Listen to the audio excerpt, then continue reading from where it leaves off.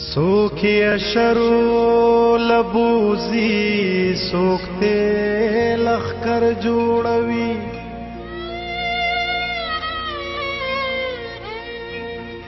هر زور ور د پختنو د پارا شر جوړوي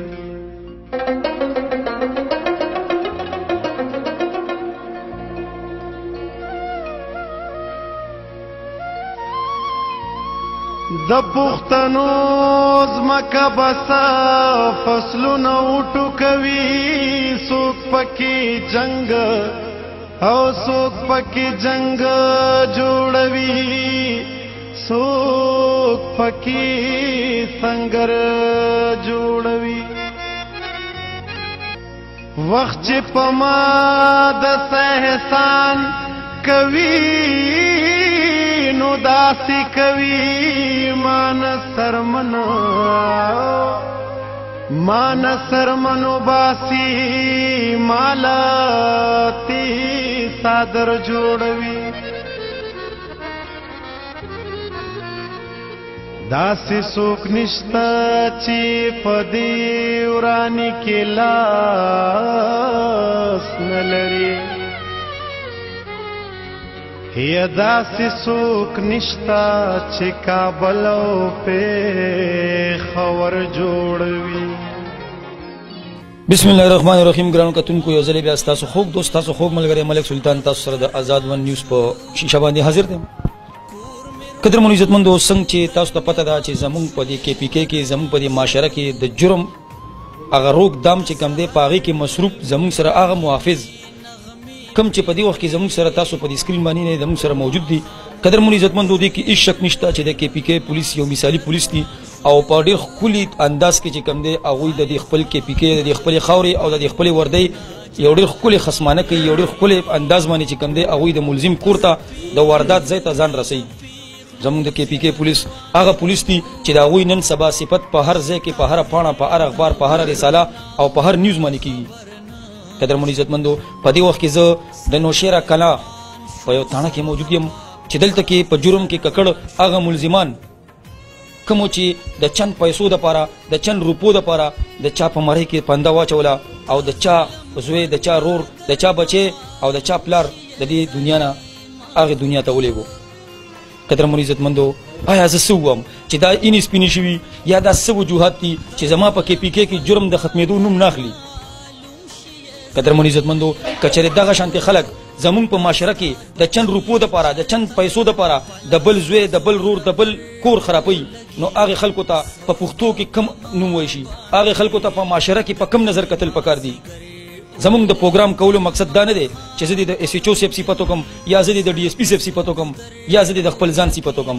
زمونږ د پروګرام کولو مقصد هم دا دی چې موږ دغې خلکو ته صرف دا وښیو چې د دې نه هغوی نصیحت واخلي ځکه چې د هتکړو نه بار سړی بل شان وي لیکن د هتکړو په لاس کې چې ګریپ کې چې کله راشي نو د هغه سوچ د هغه خبرې د هغه انداز بدل وي. او هر ملزم هم دا وایي په هتکړو کې چې زما نه غلطي وشوه زما نه غلطي وشوه لیکن کله چې د دې نه هتکړۍ کولاو شي نو د دې نه خپلې غلطیانې هم هېرې شي. قدرمنو عزتمندو ټیم ستاسو نه خرابو شاټ غوندې پروګرام کو او تاسو ته ښیو چې دې ملزمانو کم جرم کړی دی کمو افسرانو په کومه طریقه باندې دا ملزمان رانیولي او دا ملزمان یې دلته راوستي دي دا به تاسو ته زموږ سره ولاړ د افسران د خپلې خولې نه ووایي زموږ نه شاته دا ملزمان کم چې په هتکړو کې بند دي د دوی د خولې نه به پخپله تاسو ته موږ دا ووایو. زموږ سره اوسئ آزاد ون نیوز سره اوسئ. ځان مې روان جهان مې روان شو لښکر روان شو کور مې روان شو در مې روان شو ګودر روان شو د سحر بلبل رنګینې نغمې پرېښوې ماښام روان شو ګلورین مازیګر روان شو هرې خوا ته دي ویرونه جړاګانې په څپېړو مې د پیغلو ځیګر روان شو. ګرانو کتونکو زموږ سره انسپکټر شکیور رحمان صاحب په دې وخت کې موجود دی د هغه سره به خبرې ترې کړو. انسپکټر صاحب تاسو چې دا ملزمان راوستل دا په تاسو کم مطلب دی چې دا تاسو ټیم چې کم ټیم تاسو تشکیل کړی و دا تاسو کم کسان لاړئ او تاسو دا ملزمان کابو کړل؟ بسم الله الرحمن الرحیم. د ټول ناول خزه د آزاد ون ټي وي او استاد ملګرو ډیر زه شکر گزار یم چې تاسو رااله او دا تاسو په ذریعہ باندې د عوامو ته دا پته ولګي چې معاشره کې کم کم جرمونه او په څه طریقه باندې کی. تاسو ډیر مشکور یم. دا په 21 تاریخ باندې موږ سره داسې یو مرډر وشو چې هغه موږ ته په وټړو سره په مین روډ باندې ملاو شو چې دا هغه چې موږ وکړه هغه ډیر په تشدد باندې وجول شو. دا غلاسو خپې او خلو تړل شو په سلیشن ټیپ باندې او په مری کې د پرتواخ هم تړل شوی پروتو. موږ ته ملاو شو، موږ راوستو هغه مو هسپتال ته وړو د پوسټ مارټم لپاره. بیا مو په دې فیسبوک باندې هغه دغه چې کوم تصویر هغه وایرل کړ چې پته ولګي د لاش چې کوم تصویر دا غي د مدیانه پته ولګي ځکه چې موږ ته انټریس ملو شو، نامعلوم ملو شو. دا غي څوک مدیانه هغه ټیم کې نو موږ د خپل طرف هغه کې اف ای آر ورکو او بیا چې کوم دینه په فیسبوک هم چې کله دا تصویر وایرل کړ هغه نه بیا ماخام کې تقریبا په غرض باندې په ماخام دا غي ماسپتن مدیان را لشي دا نظامپور مدیان یو چې دا خو د دې مولي ساجد نوم دی دغه سې دی ډرایور دی شازور چلی او پنده ته تللی واپس نه راغلی. هغه بیا هغه کې موږ باقاعده اس پی سیف ټیم جوړ کړ. ټیم تفصیل بیا اس ایچ او سیف تاسو ته وي. هغه اس پی سیف په سربراهي کې تصور حسین زمونږ تصور اقبال صاحب اس پی کینټ دغه سربراهي کې یو ټیم جوړ شوی. تفصیل به تاسو بیا اس ایچ او سے بات کیږي. ډیر مننه انسپکټر صاحب تاسو غونته انسپکټر شفیع الرحمن صاحب تاسو غونته ځوانان او تاسو غونته افسران د دې خاورې ته ضرورت ته او هغه دی الله تعالی په دې خاورې جمدي ساتي.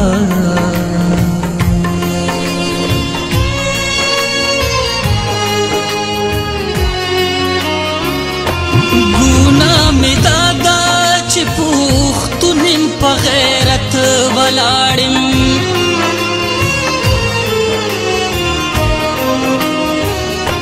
ګناه مې دادا چې پوختونم په غیرت ولاړم چرته نه کاڼي چیرا زی زما. انسپکټر صاحب خبرې وکړې زموږ سره سی چو صاحب هم ولاړ دی. سی چو صاحب سره هم خبرې کوو چې سی چو صاحب د دې لپاره د هر کار لپاره یو خپل پلانینګ او د هر ادارې پلانینګ لپاره یو خپل افسري. نو ګورو چې سی چو صاحب د خپل ټیم تشکیل څنګه وکړو، د خپل ټیم راغون څنګه وکړو، په دې باندې هغه پلانینګ څنګه وکړو، څوک دوی سره په دې ټیم کې موجود وو. د دې په حواله سره به موږ ته سی چو مسعود خان صاحب چې کوم دینو اوس د غره کې زموږ سره اوسه آزاد ون نیوز سره سی چو صاحب د ټول نه مخکې موږ تاسو ته په دې تاسو په دې کاروایی باندې مبارکباد پیښ کوو. بیا دا غینه پس سر موږ تاسو ته دا وایو چې سره د ټولو ناظرینو چې تاسو چې کله د دې وکوي نه خبر شوي تاسو د ټیم تشکیل کو، نو آیا کم افسران تاسو د دې لپاره غوړه وګڼل او کم افسران تاسو سره راغون شو او دا میشن تاسو په کومه طریقه وکړو؟ هدي کې چې مونږه کوم معلومات شو مونږه مړر مونږ ته ملو شو بای کې مونږه سپیشلی ټیم جوړ کړ. بای کې مونږ سره تفتیشي چې کوم تکړه تفتیشي افسر دی فضل محمد خان ایس آی، شفیع الرحمن خان انسپکټر صاحب او ټیکنیکل پوینټ باندې ساجد خان ایس آی، ڈی ایس بی انچارج زموږ ډسټرکټ چې کوم دی انفارمیشن هغه باندې کې مونږه او زه خپل په دې ټیم کې شامل شو او هغه ان تک مهنت کم نه شب او روز هغه مهنت دا چې مونږ ته پکې ملزمان هم گرفتار شو، مال مسروق هم چې کم دینو برآمد شو او ټول حقایق چې کم دینو هغه ټیم په قابلیت باندې مونږ ته ډیر زر او ډیر مخکې معلوم شو. مسعود خان صاحب ودارته وایي چې تاسو به اوس د دې ملزمانو سره مخکې څه کوئ، د دې مخکې به څه حالي مخکې ودا چې کوم دې مونږه عدالت ته پیش کوو، مونږه به تر هغې پورې چې دې مو دغه سزا ورکړو. مسعود صاحب تاسو اس ایچ او صاحب د دې ځای د خلکو ته څه میسج ورکوئ د داسې غوندې ککړ ملزمانو په حوالې سره؟ مونږه دې خلکو ته دا پیغام ورکول غواړو چې داسې خلک چې کوم دي دا د دې مرسته نه کوي او د دې خلکو چې کوم دي نه پښپناهي نه کوي او داسې خلک چې کوم دي موږ سره دا عوام امداد وکړي چې داسې نور کوم عناصر داسې په عوامو کې موجود دي چې موږ ته راښکاره کړي او هغې خلاف موږ زر کاروایی وکړو چې داسې وقوت دغه نه شي چې کومه دادي کړې ده. ډېره مننه ګرانو کتونکو دا و زموږ سره اس ایچ او مسعود خان صاحب. الله تعالی دې دوی له مسعود صاحب او ستاسو د حوصلې ته موږ چې کوم دی سلام کو.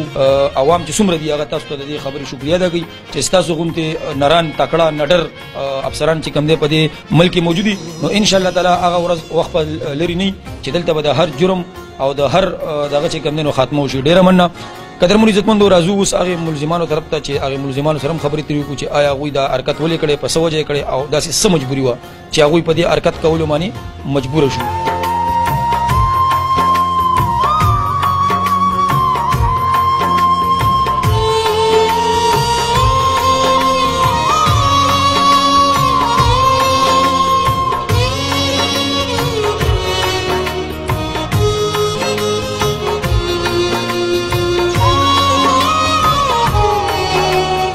ګرانو کتونکو څنګه چې تاسو ته پته ده په جرم کې جرم وي، هر جرم یو خپل داستان وي، د هر جرم یو خپله کیسه وي. چند جرم داسې چې هغه د پیسو دپاره وي، چند جرم داسې چې هغه د مال دپاره وي، څه داسې مسلې چې هغه خانداني، څه داسې مسلې چې هغه د معاشرې په سر وي. لیکن کتونکو زما سره په دې وخت کې چې دا کم په هتکړو کې دا بند ملزمان دي، دا تاسو وینئ په دې شیشه باندې تاسو ته ښکاري دا چې دا کم 3 کسان زما سره ولاړ دي. دې 3 کسانو داسې یو حرکت کړی چې هغه حرکت په بیانولو باندې هم مونږ ته چې کم دی نو خپل ځان سپک ښکاري، ځکه چې زمونږ په KPK کې یو خوا زمونږ مثالونه، یو خوا زمونږ مثالي پولیس او بل خوا زمونږ په جرم کې ککړ دا ملزمان. یو خوا مونږ هغه خلک چې زمونږ د KPK یو ښکلی تصویر جوړي، بل خوا دا په جرم کې ککړ ملزمان چې زمونږ د پښتو زمونږ د KPK هغه نوم ناموس د دوی د لاسه بدنامېږي. قدرمنو عزتمندو د جرم کولو چې کم دی پر شاته یو خپل کهانی، یو خپل داستاني، لیکن د دوی د جرم داستان چې کم دی هغه به موږ تاسو ته د دوی د خولې نه راوباسو او د دوی په خوله به درته وایو چې آیا دوی دا جرم څه کړی، ولې کړی او اخر څه مجبوري وه چې دوی دا جرم کړی، اخر څه داسې قصور کړی، اخر هغه څه داسې ګناه کړې وه چې دوی د هغه مارۍ ته تیزندي اچوله، دوی هغه دغه کو د چند روپو دپاره، د چند پیسو دپاره. ګورو چې دوی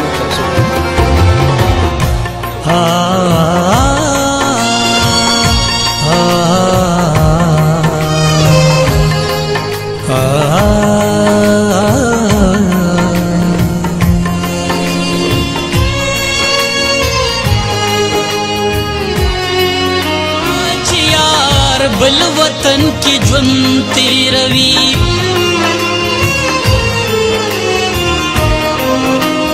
او داسې حال کې باسو زړه د مسافر اولګي سبا پما باندې د کلی مازیګر اولګي غمجن ما خام په غمجن. اچھا یہ بتاؤ کہ آپ اٹک سے رہتے ہو، یہ کس طرح آپ کو کیا آپ کے ضمیر نے آپ کو کیا کہا کہ یہ بندے کو آپ نے کس طرح پکڑا ہے، کیا آپ کو سوراخ ملا، کس طرح آپ نے اس کی واردات کیا، کس نے آپ کو مجبور کیا؟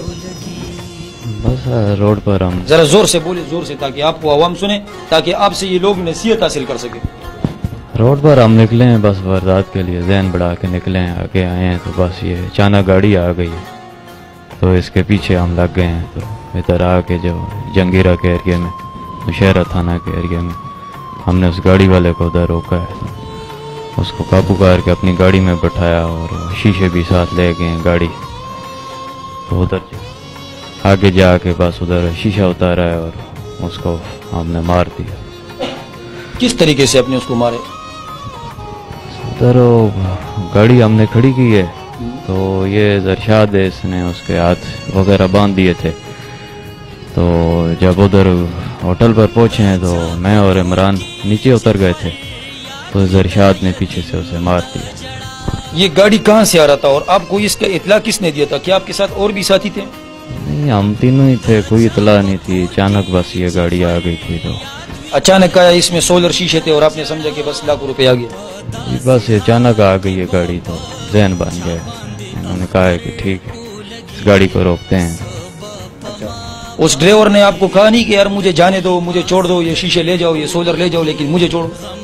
وہ پشتو میں زرشاد کے ساتھ لگا ہوا تھا، مجھے پشتو آتی نہیں ہے. بندہ وہ بہت شریف تھا، نہایت ہی شریف بندہ تھا، اس نے کوئی اتنا زور بھی نہیں لگایا. کوئی شریف آدمی تھا تو شرافت آپ نے اس کے ساتھ یہ دکھایا؟ بس غلطی ہو گئی ہے. اچھا، اس کے علاوہ اور کتنی غلطیاں کی آپ نے؟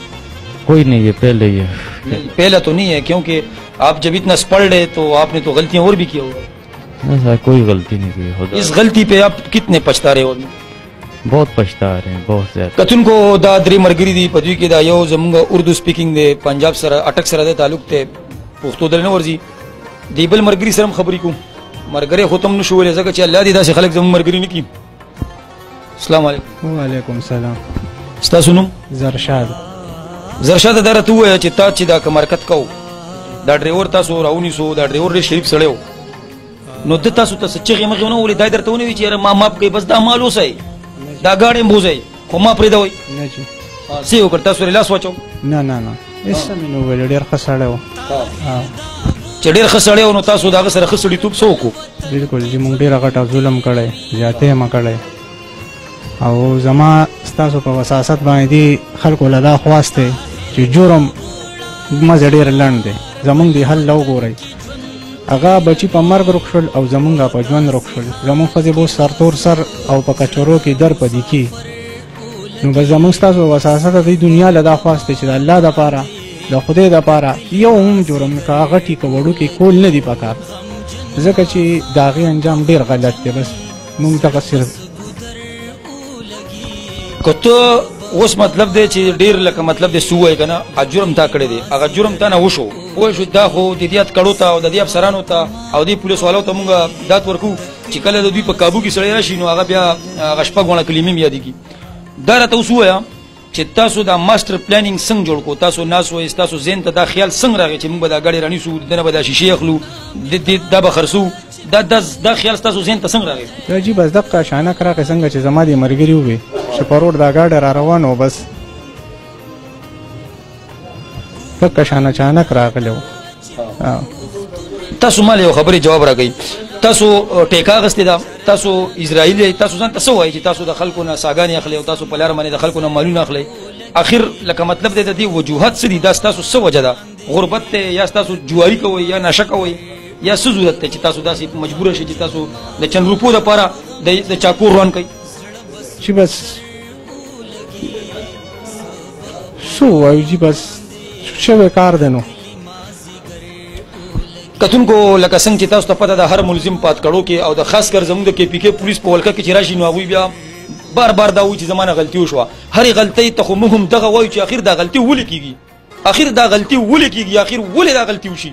زه خو دا دې ولې اریان کړی م چې ولې زما نه دا غلطي کېږي په دې چې زه د یو چند روپو دپاره د چند پیسو دپاره د چا پلار بیا یو داسې شریف سړی چې دا ملزم په خپله خوله وایي چې هغه شریف و، هغه شریف سړی چې کوم دی مال ترې واخلئ، ګاډی ترې واخلئ، کم از کم تاسو څوک یې چې تاسو د هغه نه ساه اخلئ؟ تاسو څوک یې چې تاسو د هغه ژوند تباه کوئ؟ تاسو څوک یې چې تاسو د هغوی زندګي تباه کوئ؟ قدرمنو دا بل ولاړ دی د سره خبرې کوو. السلام علیکم. نوم دې څه دی؟ لږ په زوره خبرې کوه. جی عمران خان. عمران خان. ښه عمران خان دا راته ووایه چې دا کم حرکت چې تاسو د دې ملګرو سره وکړو ستاسو سره نور څومره ملګري دي؟ دا 3 کسان. 3 کسان وایي؟ ولې تا ته اوس څنګه محسوسېږي لکه ډېر ښه کار دې کړی؟ ما ونه دې کس له لاس وړېږي، انویسټیګیشن ټول هر څه شوي دی. دغه ټایم چې دا ګاډی مخکې شو نو هم ورته ما دا وویل چې ورو دا شی مه کوئ او ما سره خپلې پیسې شته دې به خرچې کوو. صحیح شو دی. او ته ما ته اوس دا ووایه چې تا ته اوس ځان ښکلی ښکاري چې ته په دې اتکړو کې ولاړ یې؟ دی سره ملګرتیا کوم. ملګرتیا چې تا د دوی سره کوله نو خو خلکو سره دې ولې نه کوله؟ ولې یار نن سبا خو هر څه شته، انټرنېټ شته، میډیا شته، هر څه شته. تاسو ته موږ بار بار په دې سکرین باندې ښیو چې بھائی ښه ماحول ښه ماحول او بد ماحول بد ماحول. تاسو داسې کم شی دی چې بد ماحول تاسو مجبوره کړي او په دې بده لاره روان کړي؟ اوس ته څه وایي؟ ته اوس څه وایي دې خلکو ته چې دوی هم دا حرکتونه شروع کړي؟ دوی څه وکړي؟ دې خلکو ته څه میسج ورکوئ؟ مخالفو ته هم دا پته چې ما وله ګوتې نه دي وړلې. کتونکو دوی سره به مونږ نور څه خبرې ترې وکړو. دغه خبرې دي چې کمې تاسو واورېدې. دا ملزمان چې کوم په اتکړو کې ولاړ دي دوی په خپله خوله دا اعتراف کوي چې مونږ په دې وخت کې دومره لکه مطلب دی مونږ وایو چې دا ځمکه وچه او د مونږ پکې وردن نه شولې، داسې ده جی. لیکن بیا هم د هغې نه پس کم شوی کار دی هغه د دوی نه شوی دی. زمونږ په پښتنو کې هم ډېر داسې معاشره کې دا شی دی چې دا به مونږ پسې چې مونږ کار وکړو نو بیا وروسته سوچ کوو چې یاره دا مونږ څه وکړل. لیکن مونږ دا سوچ لږ مخکې کولی نو هېڅ په نو په دې ملک کې ډېر شریف خلک ګرځي، ډېر په سپینه جامه کې ګرځي، لیکن د داسې غوندې خلکو د لاسه هغه په سپینه جامه کې هم نشي ګرځېدی، هغه خپل مال هم سره نشي جوړېدی، هغه مال د هغه دپاره د هغه د مرګ اسباب جوړ شي. دا راته ووایه چې دا ډریور و که مالک و؟ ډریور و جي. یو ډریور غریب د خپلې بچو د خېټې د ساتلو دپاره د چا ګاډی چلی، هغه غریب د چا مال راخلي او هغه له وړي، لیکن هغه ته دا پته نه وي چې زه نن د بچو دپاره مزدورۍ له راوتی یم، بلکې د داسې ظالمانو په لاس واوړېدم چې هغې ظالمانو چې کوم دی ماښام زما کور ته د روټۍ په ځای، زما کور ته د فروټ په ځای زما لاش لیږي. قدرمنو عزتمندو، زمونږ د پاکستان حکومت ته، عدالت ته، زمونږ هغې افسرانو ته، زمونږ هغې واکمنو ته، زمونږ هغې چارواکو ته دا یو دردمناک اپیل دی چې د الله د رضا دپاره داسې خلک نه سخته سزا ورکوي، داسې سزا ولا ورکوي چې بالکل دوی یاد ساتي چې یو به موږ دا جرم کړی دی. ګرانو کتونکو زموږ سره ایسای سجاد خان صاحب ولاړ دی، د سره خبرې ترې کوو چې دوی دا په خپل ټیکنیکل طریقه باندې څنګه د ملزمان چې کوم دی د لرو برو نه او په موبایل په ذریعه باندې د نیټ په ذریعه باندې دوی را کابو کوي. غونډ کې پی کې د دوی عزت کوي، غونډ کې پی کې د دوی د دې بهادرۍ ته او د دوی د کارنامې ته چې کوم دی نو سلوټ کوي. السلام علیکم. وعلیکم السلام. سجاد بھائی ټول نه مخکې خو موږ تاسو ته مبارکباد پیښ کوو چې تاسو داسې ډېر ملزمان چې کوم دي هغوی د تورو تمبونه لاندې کړل، شاته کړل او ډېر ملزمان تاسو پاتکړو کې را بند کړل. د هغې مین وجوهات او زیاتره چې کوم خلک چې هغه موږ ته ستاسو صفت کوي چې یاره دا دې کې زیاتره کمالات او زیاتره ټیکنیکل ستاسو دی. نو دا څنګه دا چې تاسو لکه مطلب د یو کس جرم وکړو او هغه کس په کراچۍ کې دی یا په سعودي کې دی یا په بل ځای کې دی، هغه تاسو په کومه طریقه باندې چې کوم دی هغه رانیسئ؟ بسم الله الرحمن الرحیم. ډېره مهرباني. کله چې دا کیس شنو دا د خپل نوعیت یو ډېر المناک او دردناک واقع وه. په دې کې چې کله موږ انیشل خپل انویسټیګیشن سٹارټ کړ نو ملزمان په هغه وخت کې کراچۍ ته روان وو. د دوی ټول موږ لوکیشن چک چې کله موږ دوی ورسره چک کول موږ ریډي شو دوی ته پسې وتو لپاره. خو چې دوی اول ډي خان ته لاړل، ډي خان نه بیا ډي جي خان ته، بیا سند ته، بکر ته. کراچۍ کې چې کله دوی سټیشن شو موږ دوی ته 24 غنټې ویټ وکړو. موږ خپل ټیم تیار کو چې هغې کې ایس پي صاحب وو، زموږ ایس ډي پي او کینټ نوشیره تصور اقبال صاحب او زموږ ایس ایچ او صاحب او تفتیشي صاحب. موږ خپل ټیم تیار کو، موږ ټیکټ کنفرم کړل، ټیکټ هم واغستل. خو چې کله ګنټه پس موږ د لوکیشن چک کړو، د کراچۍ نه موو شو ټوورډز ګوادر. موږ بیا د ته ویټ وکړو چې یاره اسنه چې موږ کراچۍ ته لاړ شو، د هلته کې زموږ نه مس شي. بهرحال دی روان وو ایران بارډر ته. موږ ته انفارمیشن داسې میلاو شو چې یاره دی بارډر کراس کوي او روان دي. زموږ د ایس ډي پي او صاحب چې کله وو نو دی چونکې بلوچستان کې پاتې وو هلته کې، نو د خپل کوم بیچمیټ وایي ته انفارمیشن هغې سره شیر کړ. وقتاً فوقتاً ورته موږ د دوی لوکیشن ورکړل، د دوی پکچرز موږ ورکړل، د دوی آی ډي کارډ ورته موږ ورکړل، د دوی موبایل نمبر ورکړي او تقریبا هر 5-10 منټ بس پای ته موږ لوکیشن اپډیټ کول چې یاره دا کسان اوس دلته دي. نو تقریبا د شپې په 2 بجې دی هلته په هغه چک پوسټ باندې چې کوم دی ارست. چا په کور کې چې فریاد وي د یتیم د جړا، په داسې حال کې به په چا باندې اختر ولګي، څه به په ما باندې د کلي مازدیګر ولګي. غمجن ماښام په غمجن زړه بس ګودر ولګي، څه به په ما باندې د کلي مازدیګر ولګي، څه به په ما باندې د کلي مازدیګر ولګي.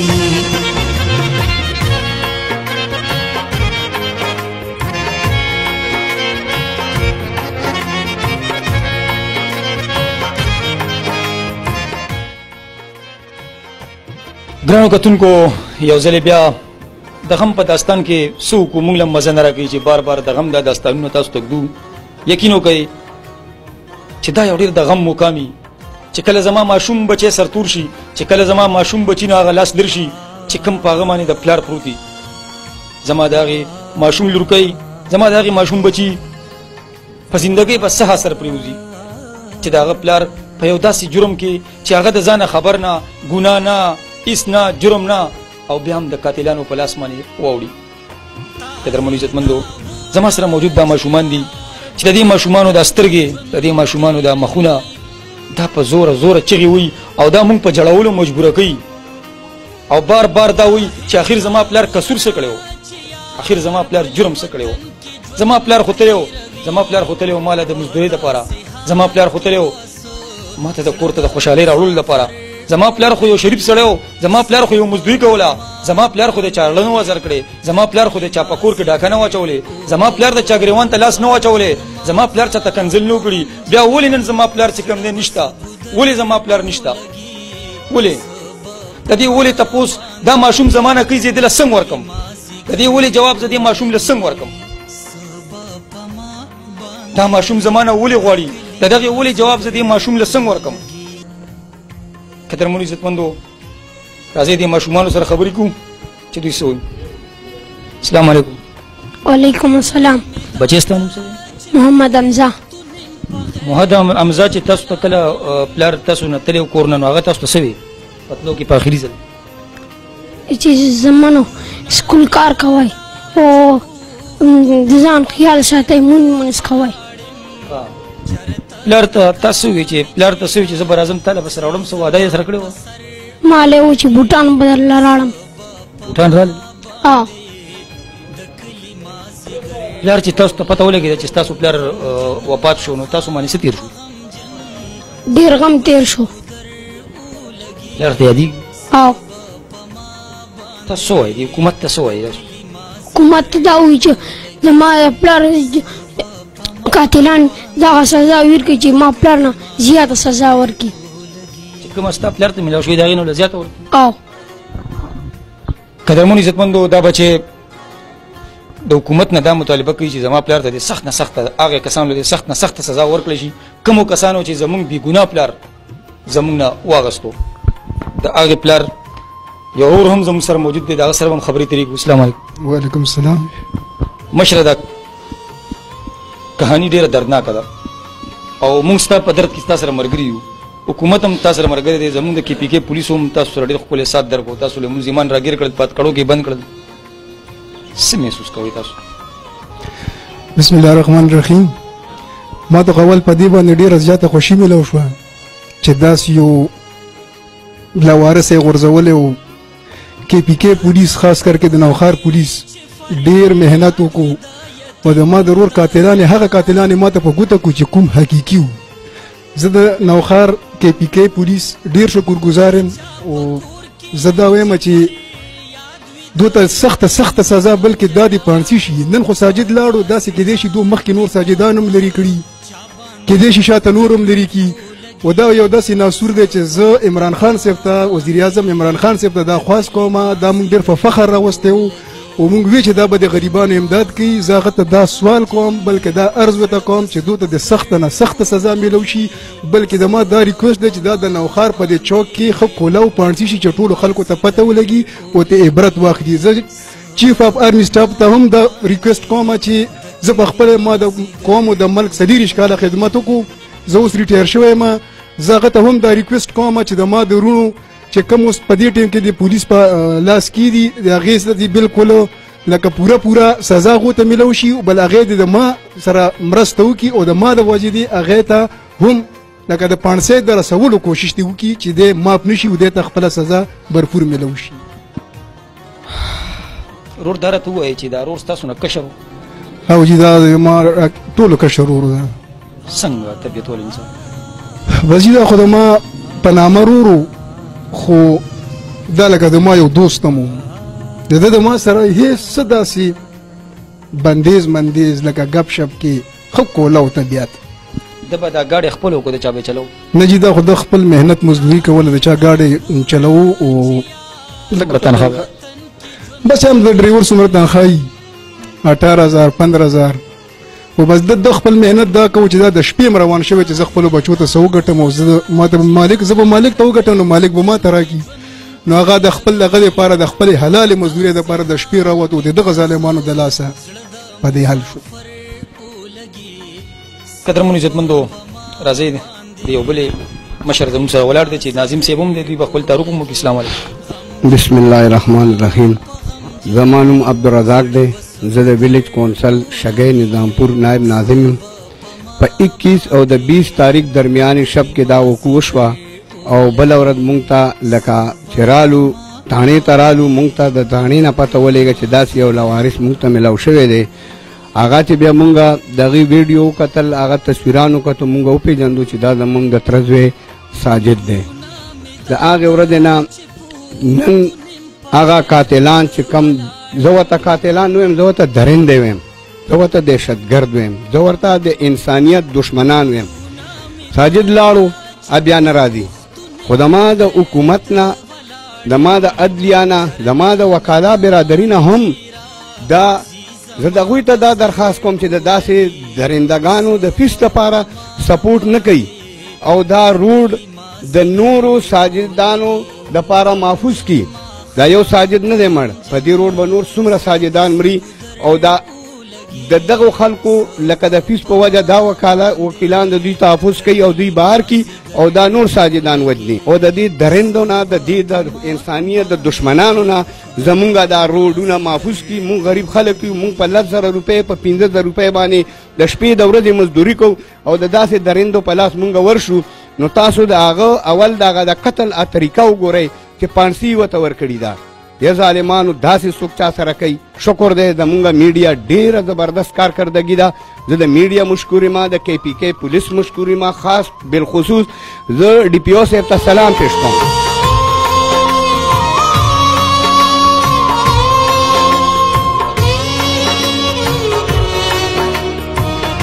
د چا په کور کې چې فریاد وي د یتیم د جړا،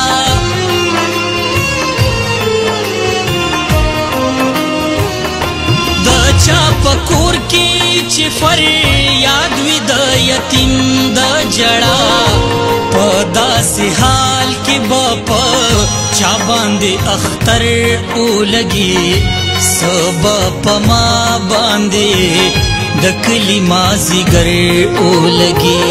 غمجن ماښام په غمجن زړه بس ګودر ولګي، سبا په ما باندې د کلی مازیګر ولګي، سبا په ما باندې د کلی مازیګر ولګي.